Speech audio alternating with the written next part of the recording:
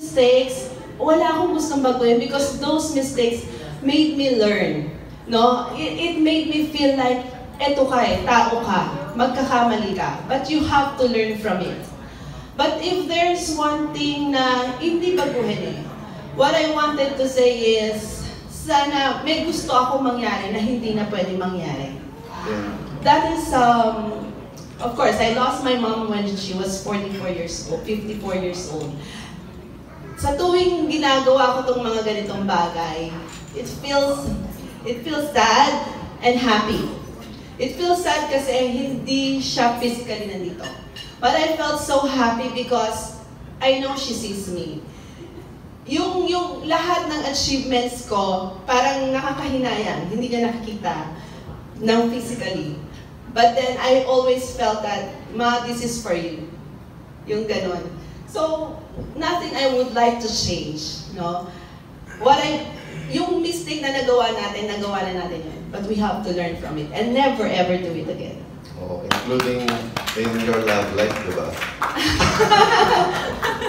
May ganon. Oo, ganon na nga.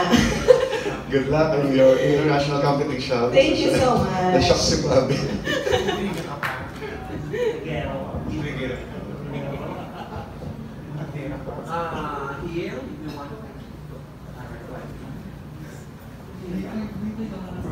Any more questions po? Tita Lavinia, yeah.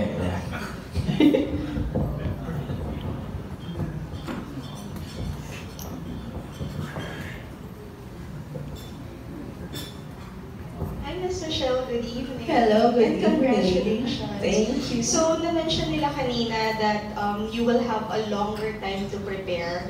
Did you have to make any major adjustments? Because if I remember correctly, and napag-uusapan niyo naman, you had your eyes set on a particular crowd. Yes. And that did not happen. But did you make any adjustments? Kasi even in pageantry, like for example, gusto mong mag-Miss Universe, napunta ka sa Miss International, iba yung hinahanap sa Miss International. So you have to change your styling, change the way you act, and the way you move. But this time, did you have to make any other changes para mag-fit lalo dun sa profile nila? Yes, actually, one of the requirements na sinasabi ng aking mga kasama is, and which also I am admittedly, kailangan kong gawin, I really have to lose a little more weight. Miss Michelle, ang payat nyo na, no September, nag-uusap kami ni Anton, kasi chinek ko ulit yung post namin eh. Sabi ko, kamusta naman yung ako? Eto pa rin. No, kasi alam mo yun na, let's face reality. When you enter a pageant, part of it is your physique. I cannot convince the judges, the people that I can win this title if I will not look like a perfect beauty queen. Of course, yun yung isa. Pero that doesn't mean na magpapakapayat ako na, no, not that way. Actually, mas gusto ko yung sabihin na I'm doing it in a healthy way. And siguro ito yung result, na nagagawa ko siya. And of course, nandun, kaya nga sabi ko kanina, even my communication skills, I have to improve. So isa rin yun. I'm going to join an international pageant, and definitely, English is one of the major language that will be used. So I have to really make sure na I can communicate properly, di ba? So if they see it that way, mas madali, mas meron akong chance because they can see na, uy, kaya ko, di ba? So with regards to other aspects, wala naman ako masyadong nakikita kasi when I check yung past pageants of Mrs. International, hindi naman siya ganun katindi yung hiningi. But of course, kailangan ko nang i-internalize na I am a beauty queen and I have to act as one. And then, Ms. Michelle, my second question is mostly about your wardrobe. Yes.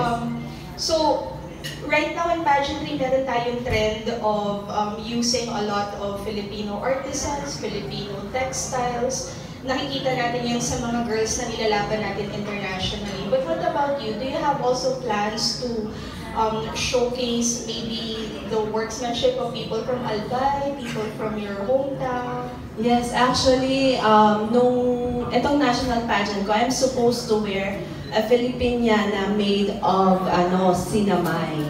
But unfortunately, after the Bagyong Tisoy, the designer who's supposed to finish the gown, he didn't make it dahil nawalan ng kuryente and the resources cannot be available anymore. There's no transportation during that time, and thank God Tito Hemingway saved me.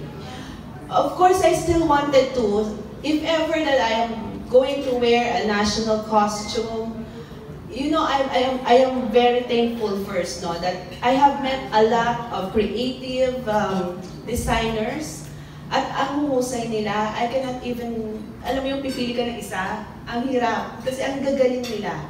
I would like to really, to showcase, a strong, loving, ganon, yung andating Filipina na kakaiba, and I'm wearing this materials na talagang Filipino.